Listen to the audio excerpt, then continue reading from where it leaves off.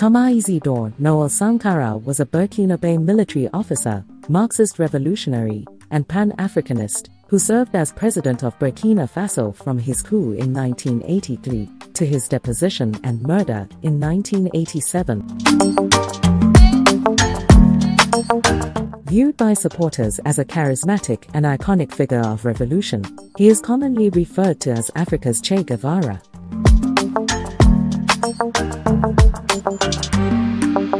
As an admirer of the Cuban Revolution, Sankara set up Cuban-style committees for the defense of the revolution.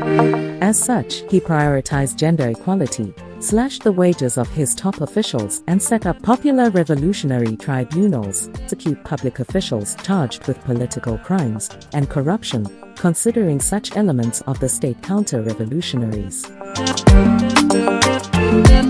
He changed and renamed the country from the French colonial name Upper Volta to Burkina Faso, meaning land of incorruptible people.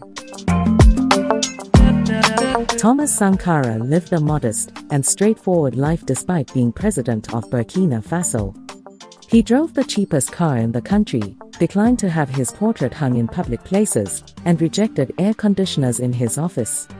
He lowered his monthly salary to $450. Thomas Sankara said, "Comrades, there is no true social revolution without the liberation of women.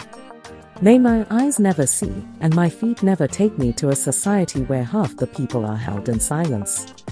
I hear the roar of women's silence. I sense the rumble of their storm and feel the fury of their revolt." He died at the young age of 37, leaving behind 2 children.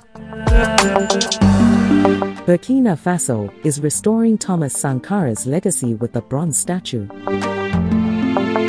He will always be remembered as one of the greatest Pan-Africanists.